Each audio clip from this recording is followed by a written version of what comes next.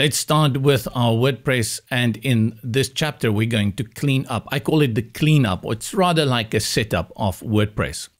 Click on login and it takes you into WordPress. I'm one of those people that really care about terminology. The problem is that sometimes you shouldn't care too much about things because most people don't care. You will often hear that when influencers and educators talk about WordPress, they call this the dashboard. The dashboard is one part of the WordPress admin area. Actually, this is called the admin area. Now, when you are working with a host, in this case I am, then they often pre-install things on your site. WordPress also pre-installs things on your installation, and they are, in most cases, harmless. You don't really need to do anything. You can leave them there. But in this little small OCD characteristic of mine, I do like to clean them out so that you and I can be on the same page. And I call it the 4 Ps and the 1 S. Usually I do 3 Ps first, then the S, and then another P. So the first thing we do is we go to the navigation sidebar on the left, go to posts, and we click on it. And there is a post already here that WordPress has been putting there forever called Hello World. To delete it, you select trash. It's not permanently deleted. It's now in a trash folder. And you can see just up there, it says trash. Select it and click on empty trash to get rid of it forever and ever. You will never need it. The next one is the pages. So if you go to pages, WordPress loads 2 pages. We're going to take them away as well. This time I will bulk select them by clicking here in the checkbox at the top, selects all of them. Then you go to bulk actions, and from the drop-down menu, you select move to trash. Same procedure, click apply. It's going to put all in the bin. And then when you click on trash, you will see the 2 are here. And again, we're going to empty trash. So the next P on our list are plugins.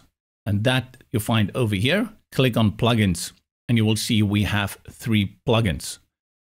I am going to select all of them, again with bulk select, and you may have none or you may have different ones.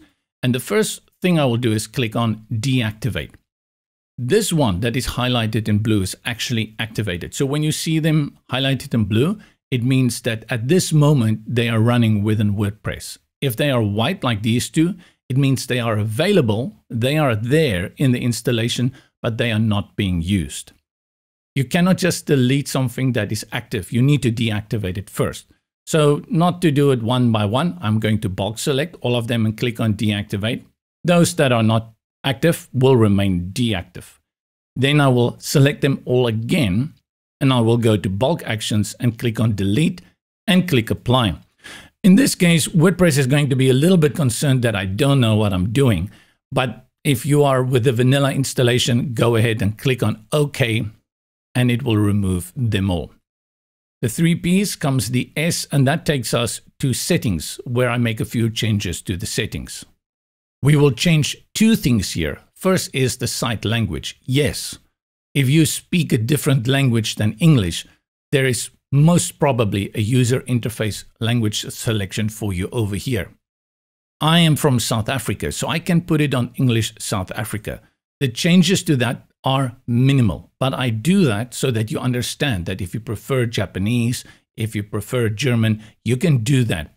For me, even though my mother tongue isn't English, it's Afrikaans. When I put it in Afrikaans, I have no idea what's going on here because many of these words are just so foreign to me in my own mother tongue. So I keep it on English. The other thing I'll also do here is to change the time zone, and we're going to put that on my time zone, which is UTC+2. Within these settings, you can also change your name of your site as well as a little description of it, but we're going to do that later when we work with the theme. Any changes you make here, scroll to the bottom and click on Save Changes. In the screen, you often don't see that Save Changes button at the bottom. And when you click on anything else now, it will not warn you that you haven't made those changes permanent. So remember, always go look for the Save Changes. Click on that. And that brings us to the last P, which is permalinks. This is under settings and you select permalinks. Now what permalinks do is that they determine how the last part of your website address will look. For example, if you create a new page and you call that an About Us page, then it will say at the end About Us. For your posts, when you do any article, the default in WordPress many years ago was to put a date there. So if I created like today on Saturday, the 13th May 2023, my post name would be my site and then the date, not the name of the post. But today we prefer to use the post name. This is actually not important for this course because we're not going to be creating posts that we will be doing in the blogging one. But I want to show you that there is a permalink structure, which we will talk about more in the future. But for good measure, this is part of my 4 Ps, permalinks, and I put it on post name, and then I save my changes. And now I've done all the cleaning in the back end. I've made sure everything that I want here is set up, so I'm good to go. And that brings me to the next change that we will make, and that is the theme.